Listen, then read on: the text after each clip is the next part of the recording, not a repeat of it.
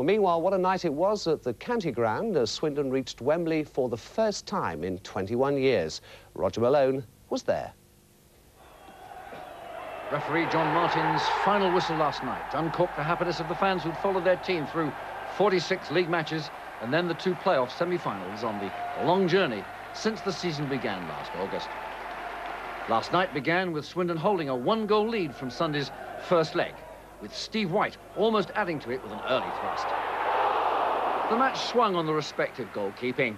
Whilst Fraser Digby saved well, Terry Genno was to get into a frightful mix-up with his own defence, and the alert Duncan Shearer cashed in, with the help of a deflection off that post and of an alert linesman to see that the ball had crossed the line before being cleared out.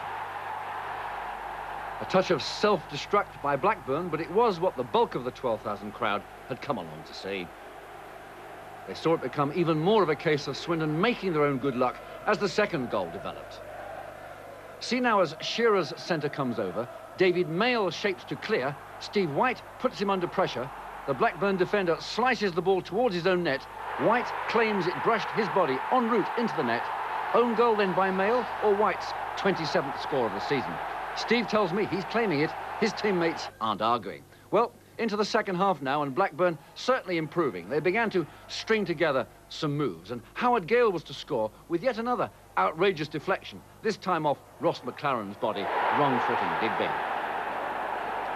So something good now for Blackburn's fans to react to. But if they were hoping for a miracle, well, it was not to be, because the goalkeeping of Fraser Digby was to remain the big difference between the two teams on the night. So a repeat score then of Sunday's away success for Swindon, and an aggregate win big enough to have proved the better side was indeed through to Wembley. So what's the home reaction then to discovering it will be Sunderland as their promotion final opponents on May the 28th at the game's famous headquarters? Sunderland, yes, they are a very good team, so we see what happens in Wembley. It's going to be a very good game. It's the final, so we see what happens. You going to make any adjustments to the team? No, not at all. I'm very happy with my boys. We never change our tactic. We always play the same. So we see how we go in Wembley, but obviously we are very, very confident.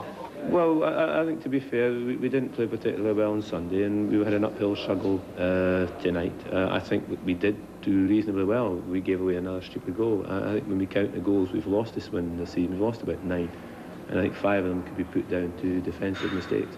So that's a disappointing thing, because we had a lot of chances in the second half. We could actually have been level on chances in the second half, and they just wouldn't go in. Hit the post, had a couple scrambled away, good save by the goalkeeper.